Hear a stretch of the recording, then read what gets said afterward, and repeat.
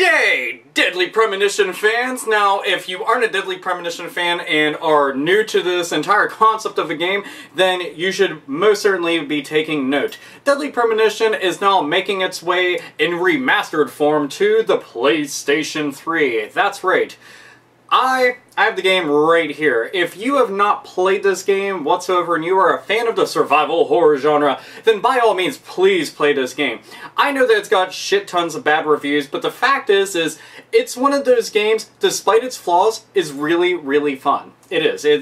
Wholeheartedly, I don't really give two shits what site is going to give something bad reviews. I don't care what they're going to say in a game magazine. The fact is, I want to be able to play it for myself. Deadly Premonition is one of those games I wasn't too sure about. It wasn't until my girlfriend went and picked it up and I was like, man, that game got butchered like a motherfucker though. Is it really going to be any good?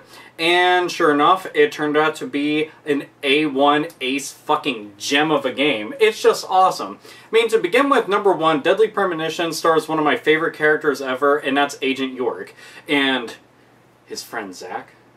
Isn't that right, Zach? Yeah. Now, that's not going to make any sense unless you actually play the game. But anyhow, Zach is a very important character in it, by the way. But this game just reeks of awesomeness whenever it comes to the characters in general, and that's really the truth. And it is a survival horror game. Mind you, it's not scary by any stretch of imagination. I would be really, really surprised if somebody played this and was like, it was really scary. I'd be like, wow, you were a skitterish motherfucker. You shouldn't be going anywhere near something that is actually scary, like the Clock Tower games, or Fatal Frame, or like Doom 3, or some random shit like that. But anyway, this will be making its way to PS3, like I just said, in a remastered form. I was getting tongue-tied there for a sec. So it is coming in remastered form. What's it going to have? Extra story, new scenarios, and it's going to have PlayStation Move capabilities. How it's going to go and implement PlayStation Move, I have absolutely no clue, but I'm assuming maybe with the shooting mechanics, kind of like with Resident Evil 4, maybe? That's what I'm trying to think of. I'm just hoping that it's not going to get really crazy with it, but it doesn't matter because I can still just use the DualShock 3, so what the fuck does it matter?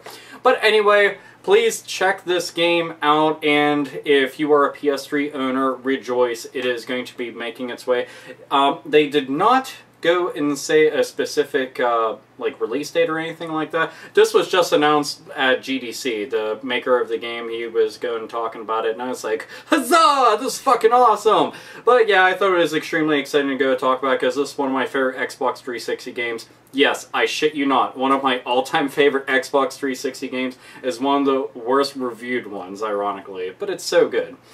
Anybody who's played this game could probably go and attest to what I'm saying. So yes, I want to go and share that tidbit of news because it was an extremely big deal to somebody like me, especially being a big fan of survival horror games, as all of you know. Many of you who watch my channel are as well, so this is pretty awesome.